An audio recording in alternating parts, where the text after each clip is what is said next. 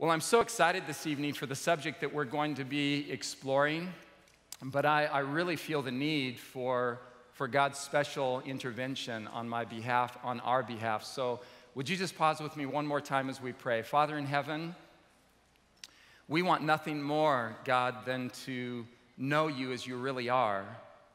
There's a lot of darkness and misconception in our world about you and in our own hearts. What we do know of you is extremely attractive, God. We've seen your beauty in Christ, and we find ourselves drawn to you. But God, I pray that you would liberate us this evening in this, our final time together, that you would free us from every misconception that hangs around in our hearts and keeps us emotionally shut down from you. Father, we don't want to be at a distance from you. Please break the power of legalistic religion and formalistic religion and cultural religion. Just, Father, please break us free and help us to see you in all your goodness and to fall in love with you. In Jesus' name, amen. I want to begin this evening by asking you a question. Have you ever had a recurring dream? Anybody? Over and over again, the same dream. I understand from the literature I've read on it, because I decided to look into it because I had the experience as a little boy. I understand that it's a very rare occurrence. A very small segment of the population will have the same exact dream repeat over and over and over again. But I had that experience as a little boy. I grew up in Southern California, and in Los Angeles, the ocean was right there. I was a little boy, so I was somewhat afraid of the ocean. But I heard rumors of a beautiful, majestic creature that lived in the ocean.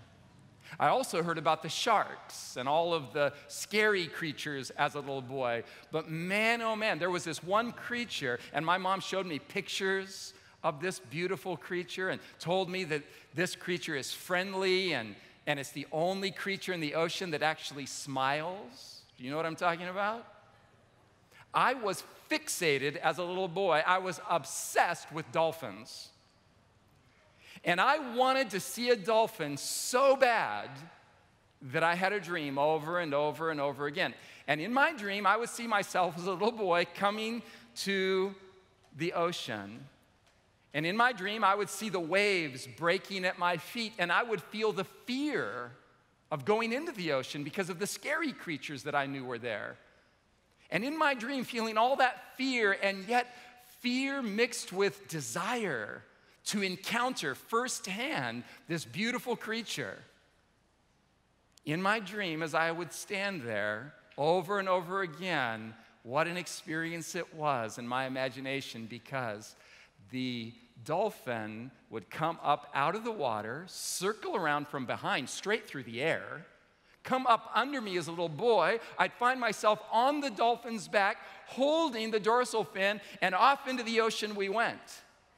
And we would go down, plunging deep, and then coming up for a breath of air, down and up, and just all the other creatures that I saw under the water, and then coming up and seeing the blue sky and the birds. And then in my dream, dreams are like this, it got crazy. The dolphin would come up out of the ocean and begin to fly up through the city streets of Los Angeles. And as a little boy, I'd be on the back of this dolphin just waving at the people, me and my dolphin, just waving as we would just go through the city and into buildings and up to the second, third, fourth, fifth floor, and then down and back into the ocean, and then he'd set me free, and I'd be standing on the ocean again. Over and over again, I had that dream. It was so delightful. At some point, the dream stopped.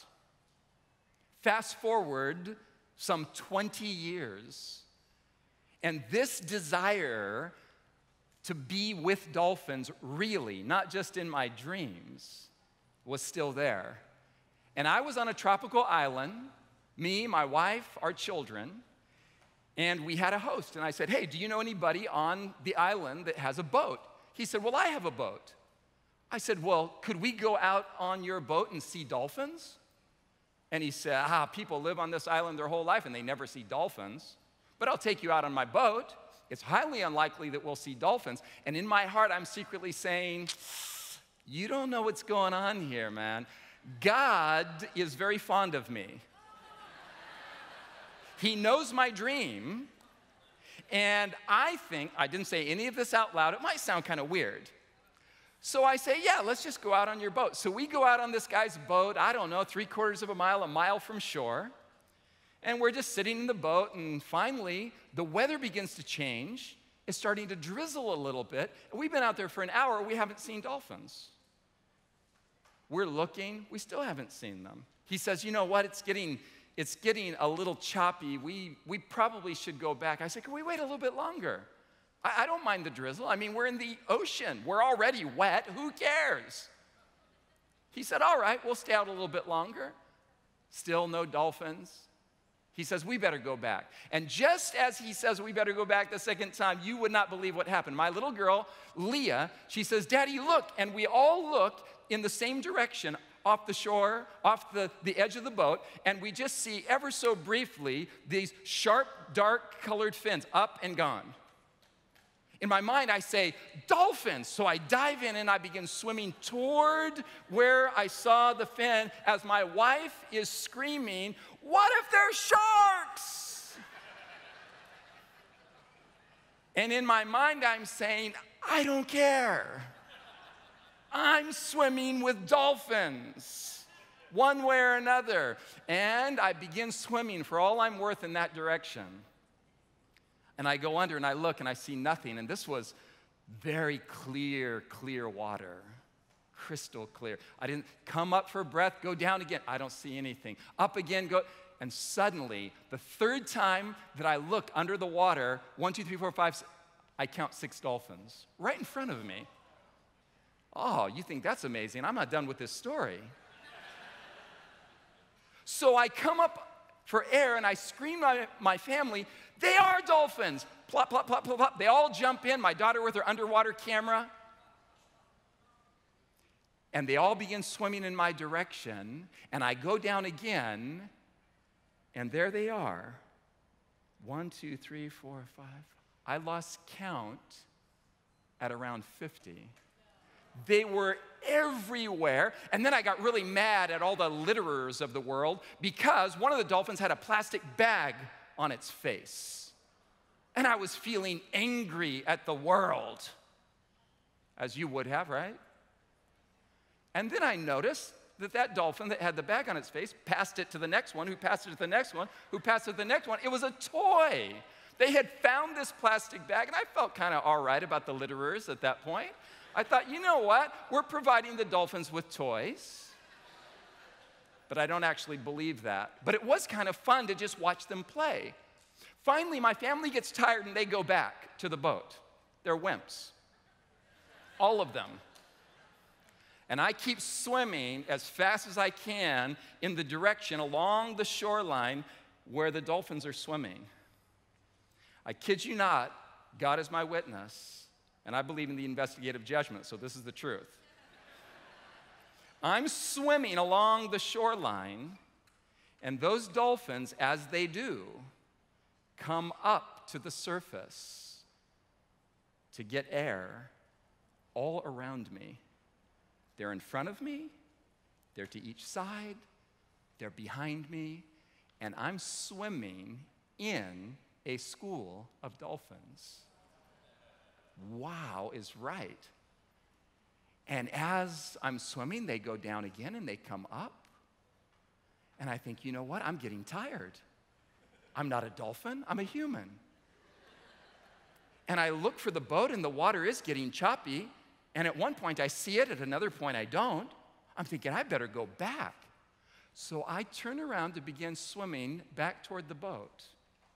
And these dolphins, all of them in unison, circled around and surrounded me as if to say with their body language, hey dude, we're going this way.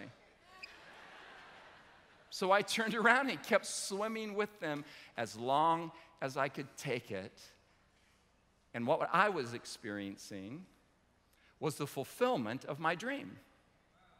I was experiencing something so glorious that the only way that I can describe it to you is when I had that experience, I felt, and this language is going to become important for us this evening, I felt, here's the language, are you ready for it? I felt fully alive.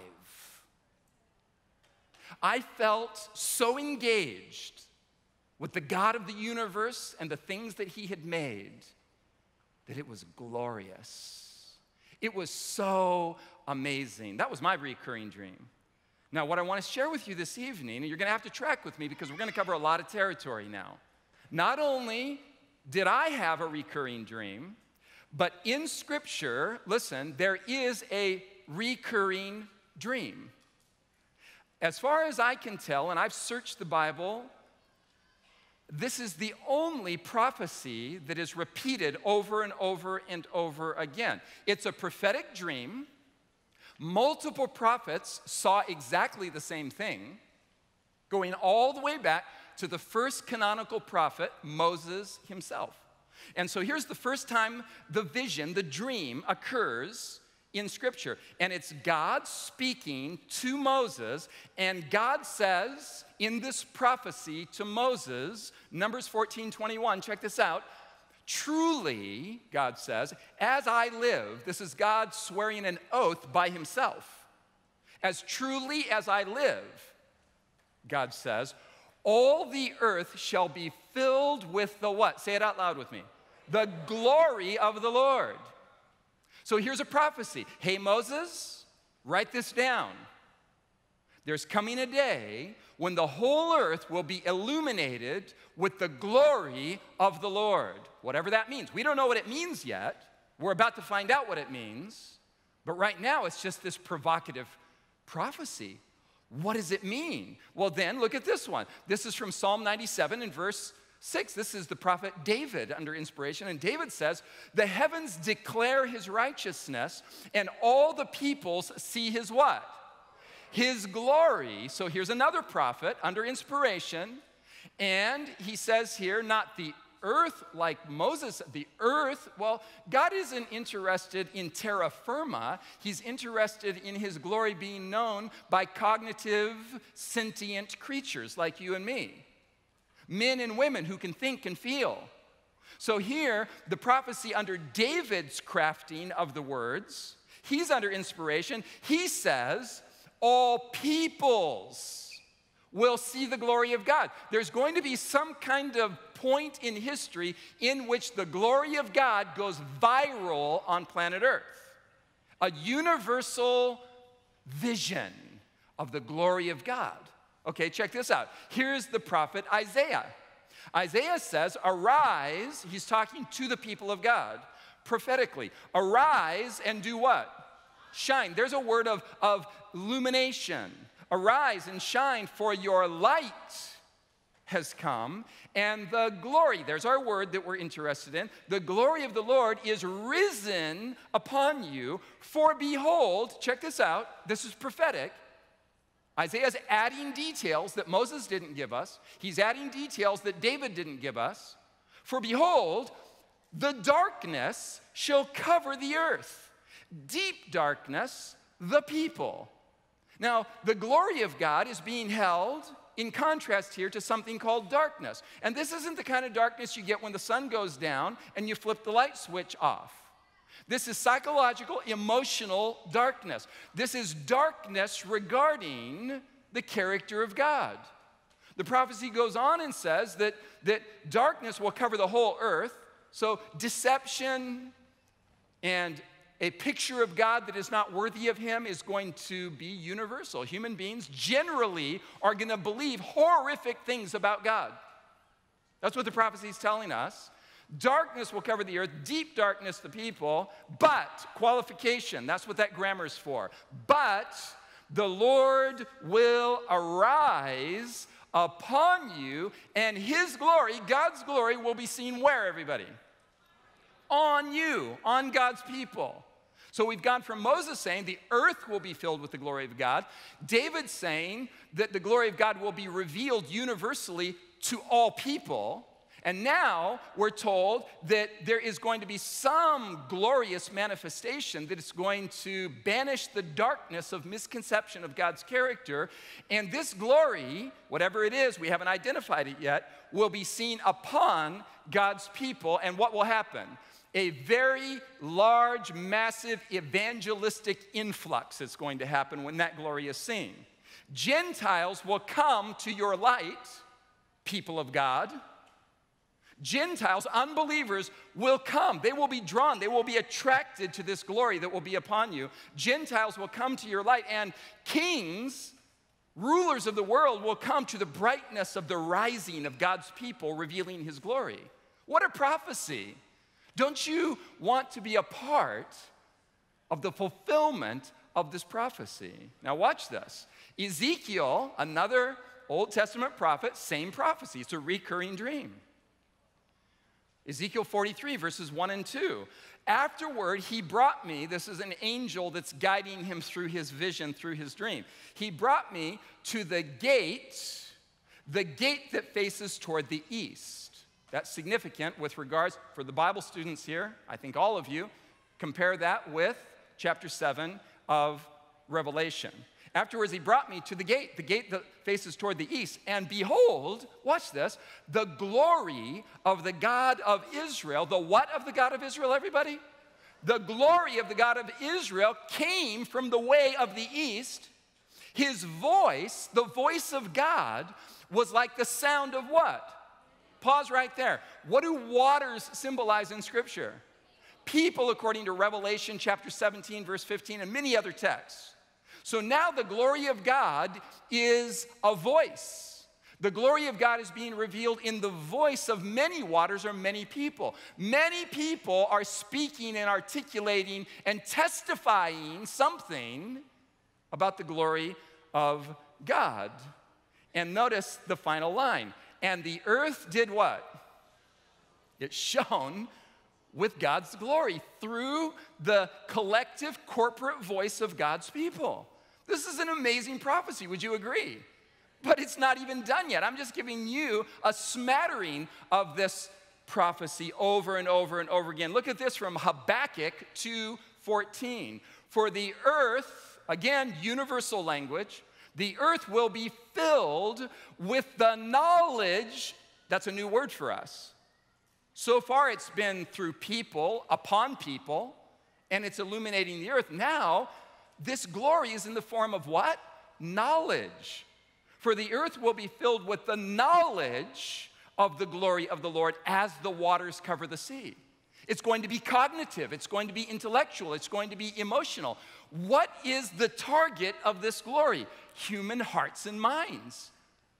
God, in other words, is going to be perceived as God really is. The darkness is going to be lifted. People are going to have an encounter with the God of the universe through a global movement that's going to clarify who God really is. There's going to be knowledge that's going to be dropped upon this world and its inhabitants. Soli Deo, Gloria. This is the final sola of the Protestant Reformation. Sola Scriptura, we discovered on night one. Sola Gratia, the grace of God alone. Sola Fide, and then what? Solo Christo, and now the final of the glories in the Protestant Reformation, to the glory of God alone. What does it mean? What does this mean? That God is to be glorified, that God is to be receiving glory. Is God an egomaniac? Is God a cosmic narcissist? Does God want people standing at attention for all of eternity, telling him how great he is in order to stroke his ego? Is God insecure in himself? Does he actually need you and me to tell him he's wonderful? That's not what's going on at all. When the Bible speaks of God's glory filling the earth, when the Bible speaks of God being glorified, it's not talking at all about God being an egocentric kind of God, contrary to what many people believe. This is Brad Pitt. He was raised in a good Protestant home in the Midwest. And in that Protestant home, he got an impression that caused him to back up from God. He regards himself now as an unbeliever, but notice Brad Pitt articulates the reason for his unbelief. He says, I don't understand this idea of a God who says, you have to acknowledge me, you have to say that I'm the best, then I will give you eternal happiness. And if you won't, then you don't get in. It seems, he says, to be about what? Ego, and I can't see God operating from ego, so it made no sense to me. Is God an egomaniac? No. What we're about to discover, watch this. What is the glory of God in Scripture? Because that's our theme this evening. We've seen this recurring prophecy through many, many prophets over and over again. The whole earth is going to be filled with the glory of God. The whole earth is going to be filled with the knowledge of the glory of God. The whole earth is going to encounter the glory of God in many voices. Okay, what is this glory of God? Check this out. The Bible is so clear. Moses asked the question that all of us are probably asking right now because we've looked at all these prophetic words. Glory, glory, glory. God is to be glorified. Why? What? What are we talking about here?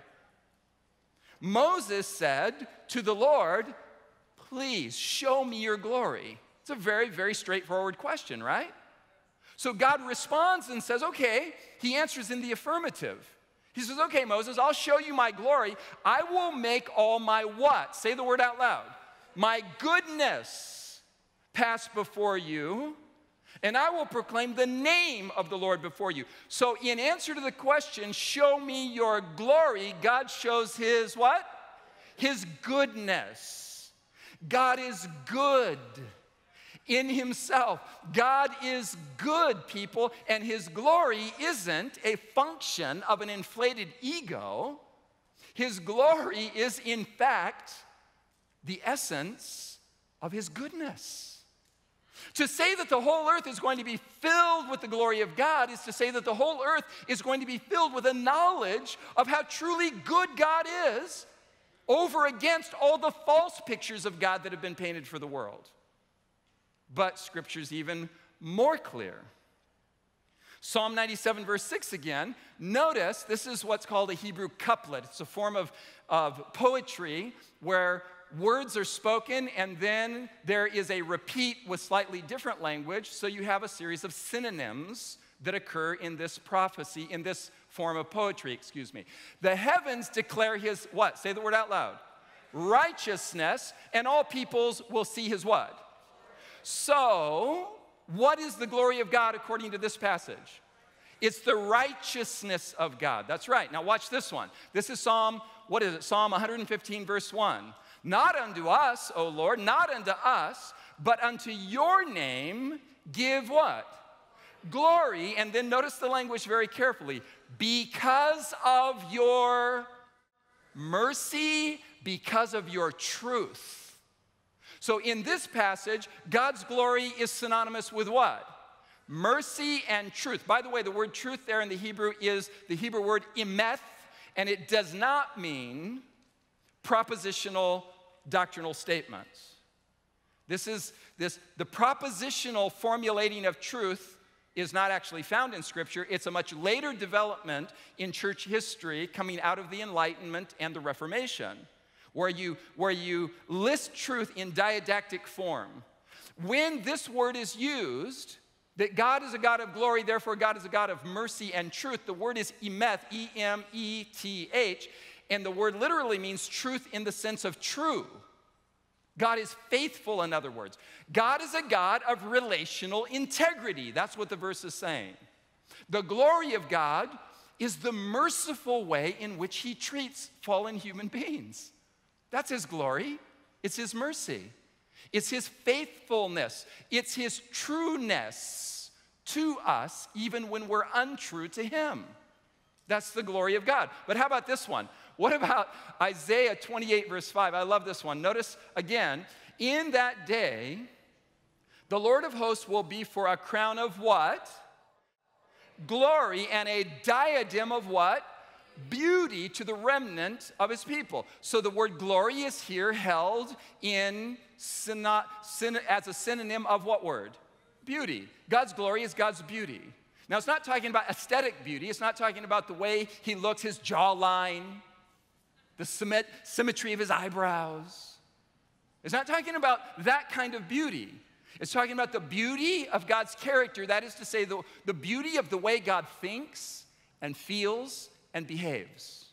That's the idea. Now, this is amazing. Now we've come from the Old Testament, just come on over into the New Testament, and what's our key word that we're looking at this evening? Glory. So now Jesus comes into the world, God in the flesh, and Scripture says the Word became flesh and dwelt among us, and we beheld his what? His glory. Now watch how glory is defined here. We beheld his glory, and the glory that we see in Jesus is the glory of who? It's the glory as of the only begotten of the Father. So the glory, the beauty, the righteousness, the faithfulness that we see in Christ is whose glory? It's the glory of the Father's. Notice this, the text says that his glory is the glory of the Father, and now the glory is defined as consisting of two beautiful attributes that are held in balance: grace and truth. God's glory is his righteousness, his beauty, his grace, his mercy, his truth. So when we speak of the glory of God filling the earth, we're talking about a mass communications venture. We're talking about a revelatory enterprise. We're talking about people speaking the truth of God's goodness and revealing the beauty of his character in the way they relate to other people. That's the glory of God that is going to fill the earth. Now the glory of God is spoken of more directly and specifically with regards to the incarnation. Notice this. The angels in heaven are looking down upon a certain event. The event in this context, in Luke chapter 2, is the birth of Christ, this helpless babe in a manger. The angels of heaven, who have only known him in a position of power and preeminence in the heavenly courts, the angels know his glory in its power configuration, and now they look at this baby in a manger and they say, whoa, this is the glory of God. To what degree? In the highest. The incarnation, the condescending, humble coming down of God is the highest manifestation of the glory of God. God is most beautiful in our eyes when he comes down to serve, not when he remains aloof on a throne, separated. God entered into solidarity with the human race. He entered into our pain, our suffering. And coming down into our very flesh, the angels say, now that's glory. The glory of God is manifested in humility. Can I say it to you this way? The God of the universe is the most humble person in the universe. I love going to Australia. I go there every year. And I remember maybe 10 years ago, upon one of those visits, you know where Australia is, right? It's on the bottom of the earth. It's in the southern hemisphere, or the southern part of the earth. Now watch this. I arrive in Australia, and there's a gift shop in the airport. It's a trap, but anyways. So as I go by this gift shop, I see these t-shirts and hats, and the Aussies, I mean, they have a sense of humor, and all these t-shirts and hats say, welcome to the top of the world. I'm thinking, no, I'm not falling for that. But if you back up from the earth, who's to say where the top and the bottom is? Really? Where is north? Where is south? They're understanding something. When we encounter God in Christ, listen, the top is the bottom and the bottom is the top. We as human beings in our fallen, egocentric, self-serving condition, we imagine that up is up and down is down. When the fact is that down is up. That he that is greatest among you is the one who's doing the serving. Jesus came and he completely flipped everything on its head, and he said, I'll tell you what it looks like to be the most powerful person in any social setting. The most powerful person in any social setting is the one who's doing the serving at what appears to be the lowest position in the social circle. God just happens to occupy that position. God is high and low simultaneously. God occupies the highest position in the universe, and it just happens to be the position of greatest service. And Jesus demonstrates this, so that when we come to John chapter 12, not only, according to Luke 2, is the glory of God manifested in the condescending humility of Christ, but check this out. When Jesus goes to Calvary's cross, notice how he articulates his experience of self-sacrificing, self-giving love. He says, speaking of the cross, the hour has come that the Son of Man should be what? Now this is so counterintuitive. We're thinking, what do you mean hanging on a cross, bleeding, bloody, dying, by all appearances completely defeated and humiliated, and this is your glory? It is. It is his glory. Why? Because as he goes on, he says, not only is he glorified in the sacrifice made at Calvary, but he says, Father, again speaking of Calvary, Father, glorify your name in the cross event. And if I am lifted up from the earth, on the cross that is, what's going to happen? I will draw people to me on the premise of self-sacrificing love, not on the premise of exercising power and authority over people. In order to draw, to attract, to bring people back to loyalty, God didn't pull a power trip. He didn't pull rank. He didn't say, listen, you rebels, I'm the God of the universe, if you haven't noticed. This is my universe. I call the shots around here. You do what I say or else. If God would have pulled that kind of maneuver, the rebellion would have spun out of control and there would be no hope of redemption. Why? Because God created us as free moral agents with the capacity for love. And we are at our best when we are voluntarily, freely loving. And God, the God of the universe, he just wants one thing from you and me. Freely rendered reciprocal love for all eternity. That's all he wants. God's not a micromanaging control freak.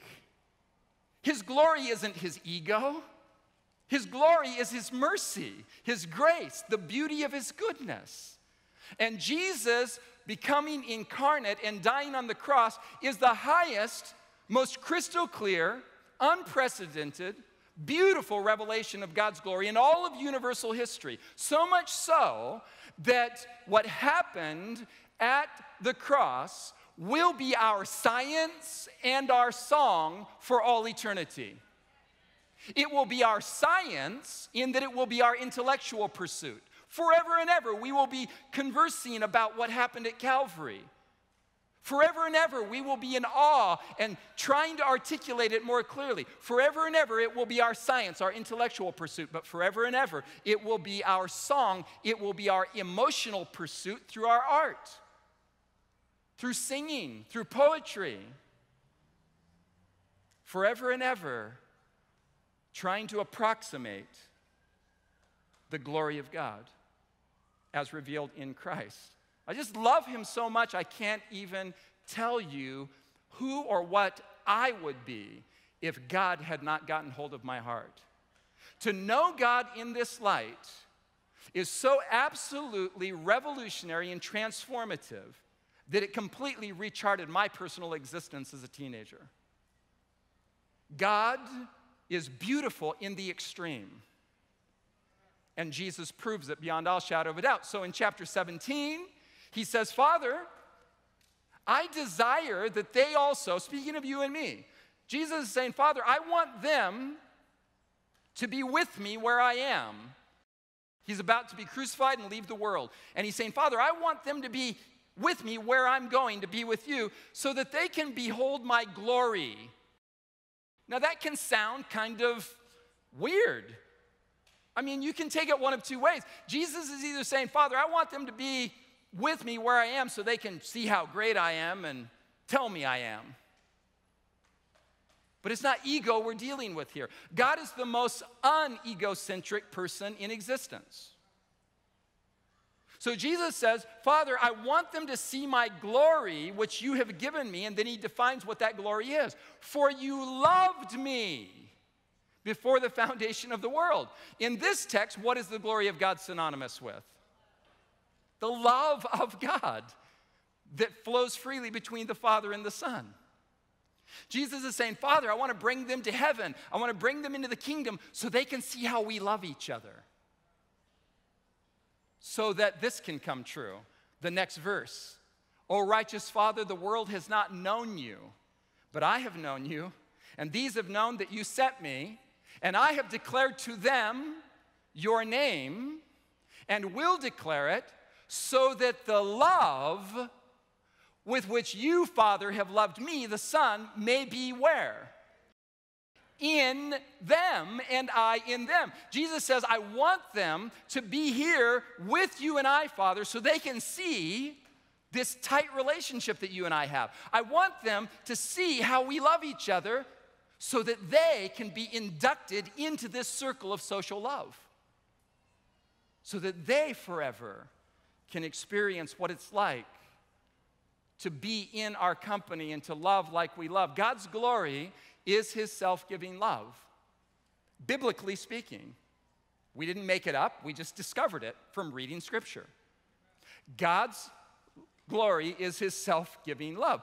Soli Deo, Gloria is the magnification of God's love before the world. The Protestant Reformation will only be completed when the beauty of God's character becomes the subject of paramount interest for us as God's people. On our lips and in our relational dynamics as we deal with one another, in our families, in our marriages, the way we deal with one another at the local church level. Can I just speak to you from my heart right now? Listen, everyone here, you're involved in a local church. Everyone here, we're all involved in local churches. My fellow Seventh-day Adventists, enough of manipulation, enough of maneuvering for the highest position, enough of staking out territory in God's church. How dare we? Enough of holding young adults at bay from the church because we're not willing to move aside so that they can be a part of what we're doing because we don't like what they're wearing. Enough of holding the song service in a headlock for 38 years. Enough of requiring that people in the community come to us when we should be going to them in serving their needs. The glory of God is going to be revealed when the love of God is manifested in the way we treat one another. In the way we treat one another. So now we come to the Protestant Reformation or the Post-Reformation, and this is going to blow your mind. I love this so much that I'm shaking. Okay? This is what we're about to read. This is the Westminster Shorter Catechism, because they had a longer one. They shouldn't have had one, but they did. This is the shorter one. And a catechism is just an induction into theological understanding in a question and answer format. That's what a catechism is.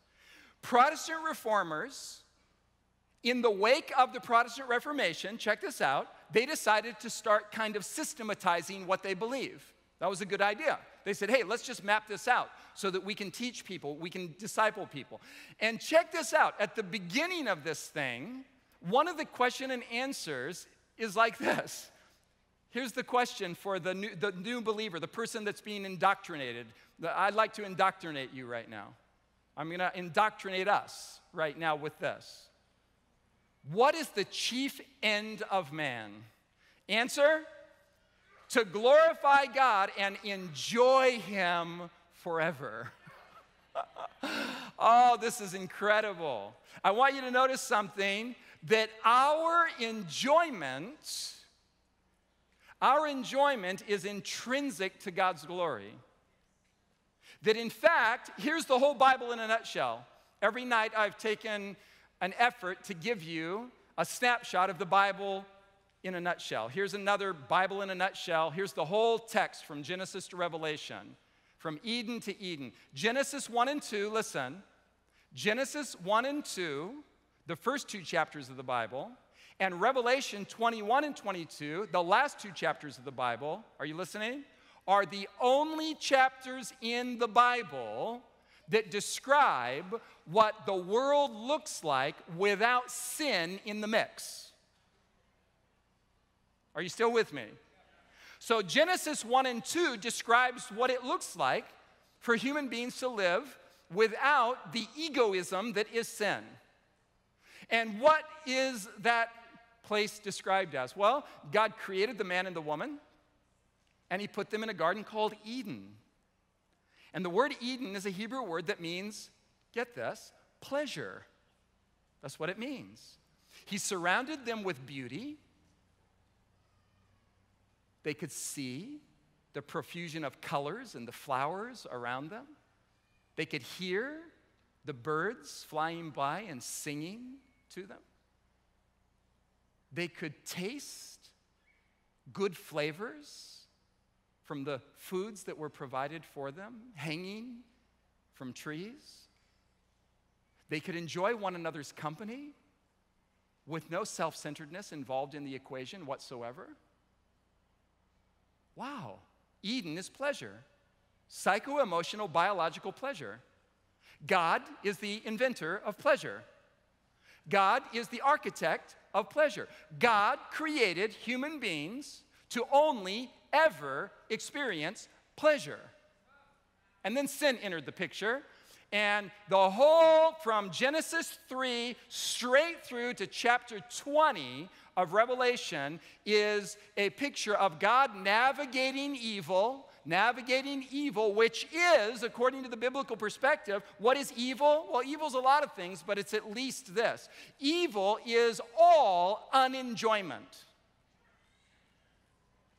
Everything that bumps you out, everything that trips you up, every emotional impulse of insecurity, every time you shift your eyes because you're not sure you have the acceptance of the person that you're talking to, every time you feel like you have to be something in order to get your husband or your wife to love you, every time you feel like you have to measure up in a society that is obsessed with physical appearance to the point of making all of us sick, every time you encounter any emotional, psychological, or physical discomfort of any kind, this is all contrary to the mind and heart and will of God.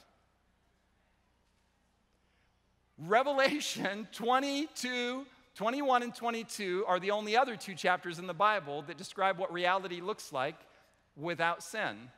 It's Eden restored. It's nothing but bliss, bliss, bliss, and more bliss. No crying, no sorrow, no death, not even the slightest ripple of emotional insecurity. Do you know what it's like to have a best friend? Somebody that you've known for years and you just feel so at home with them. Well, imagine a world in which everybody is at that comfort level with one another. And you get a sense of what it's going to be like, and I can't wait.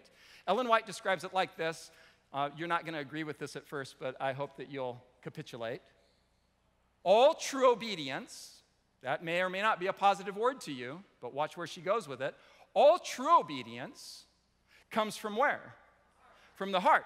It was heart work with Christ. That is to say, Jesus came into the world to reach people's what? Hearts. Not just to persuade their intellects, not just to get them to behaviorally comply. He was aiming for people's hearts. Now watch this. And if we consent, that's a free will word. if we consent, he will so identify with our thoughts and aims. No, who's doing the identifying here?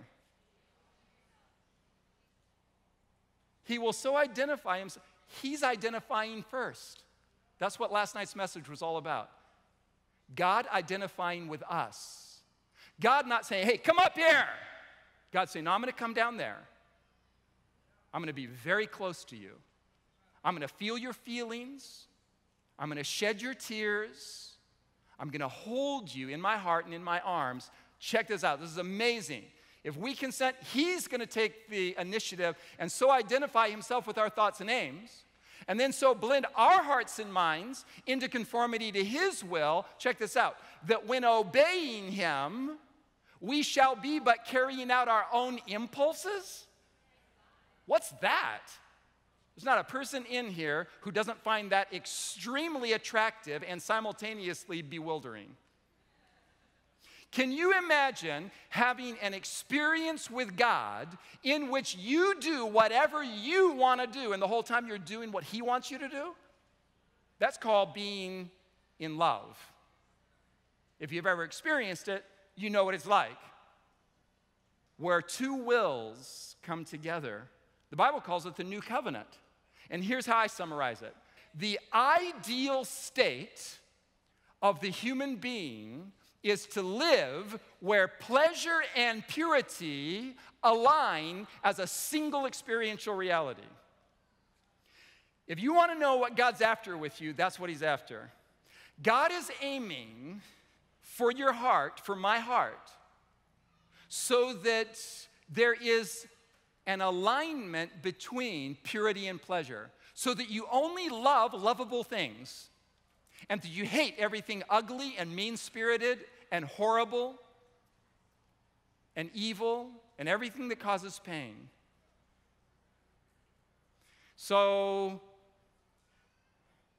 Irenaeus, early church father, way before the Protestant Reformation, I think he had it right when he said, the glory of God, that's our topic tonight, the glory of God, memorize this with me.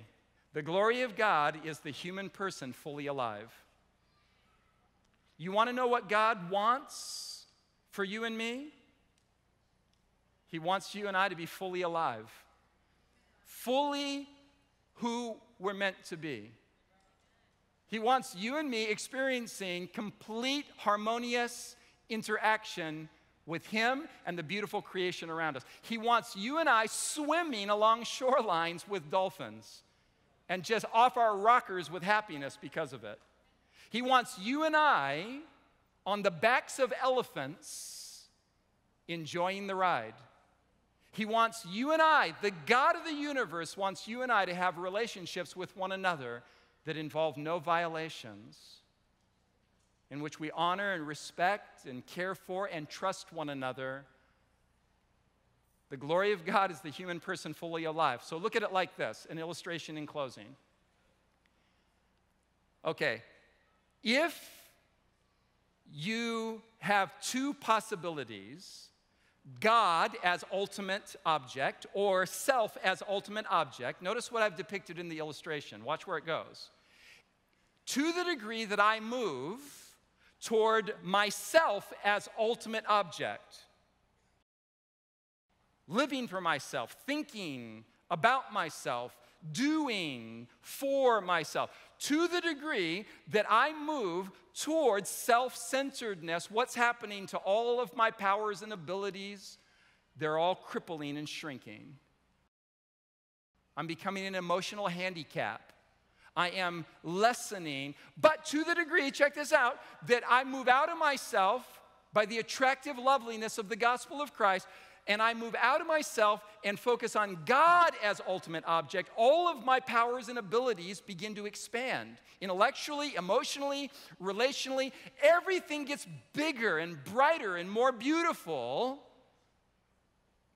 when God is the ultimate object. Or let's say it like this. If I believe that the highest plane of reality is occupied by myself, then I will gradually become uglified by my own self-serving urges. But if I believe that the highest plane of reality is occupied by a God of self-giving love. Then gradually, I will become beautified by his love. I'll become more like him because he's the ultimate object of my affection and focus. What fuel is to an engine, what oxygen is to a fire, what electricity is to a lamp, what sunshine is to vegetation, God's love is to life. It's the thing you need, you must have it, or you perish. And it's the only thing that's going to continue fully sustainable for all eternity. C.S. Lewis said it this way: God cannot give us a happiness and peace apart from himself. Why? Because it's just not there. There is no such thing.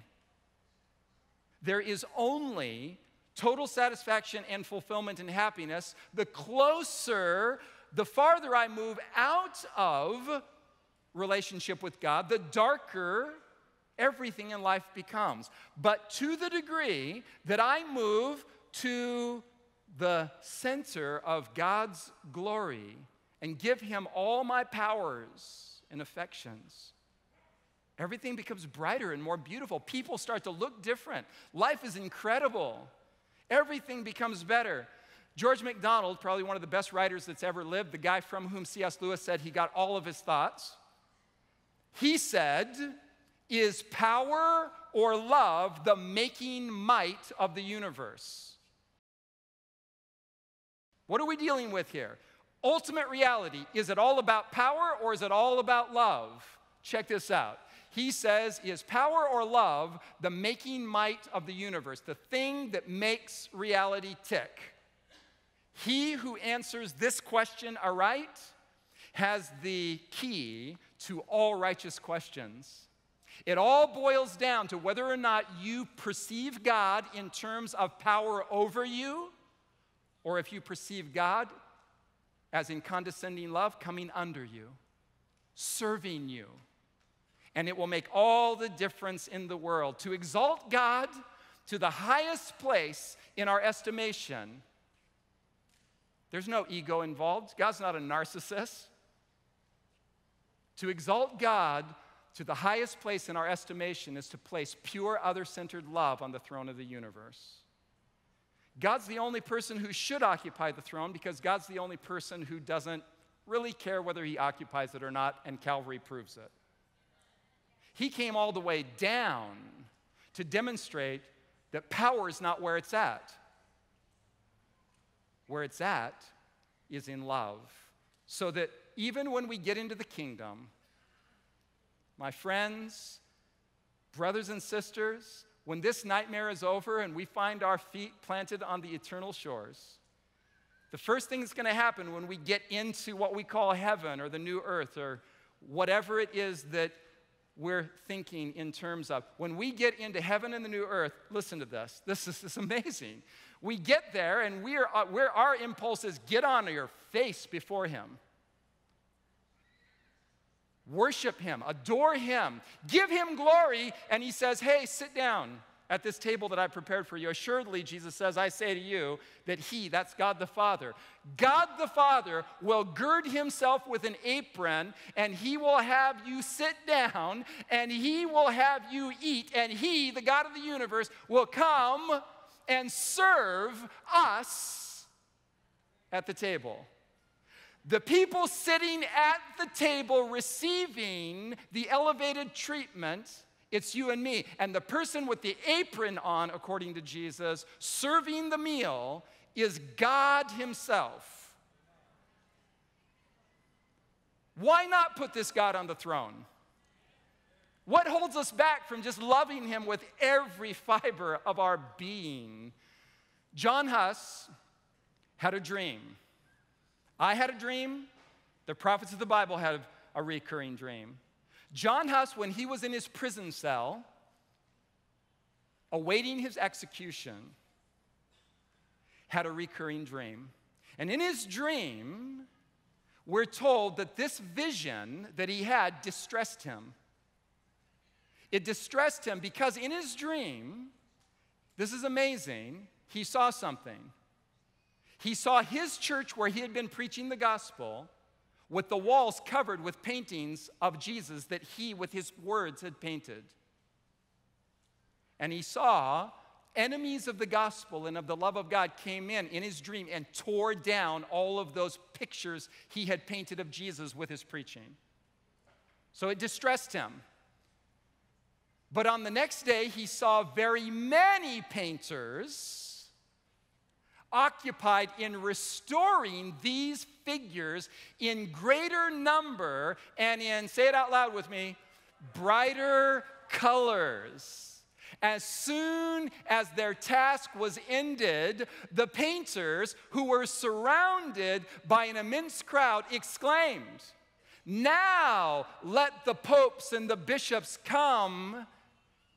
They shall never efface them," these portraits of Jesus, "they shall never efface these images more." Never again.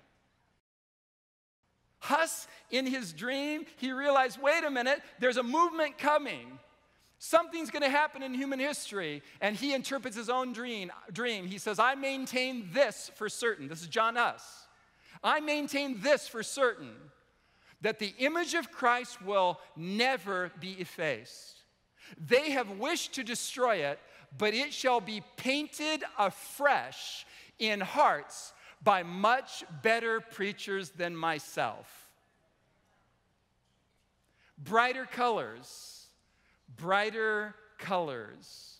John Huss saw in his vision, people, that even though he was about to be burned at the stake, that there would be people who would rise up after, who with their preaching, with their words, with their lives, would paint even more articulate, more beautiful pictures of the God of the universe, and that the truth of his love would eventually triumph, and that the world would be filled with bright and beautiful pictures of the character of God.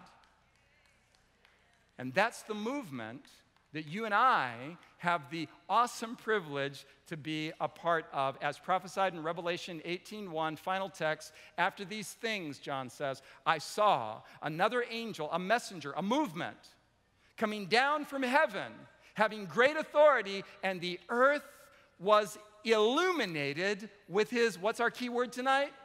His glory. Soli Deo, Gloria.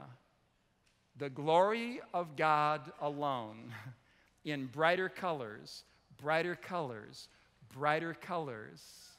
Through you, through me, through us, the corporate body of Christ, with the privilege of representing the beauty of God's character to the people in our communities and in this world. There is no greater privilege or honor than that.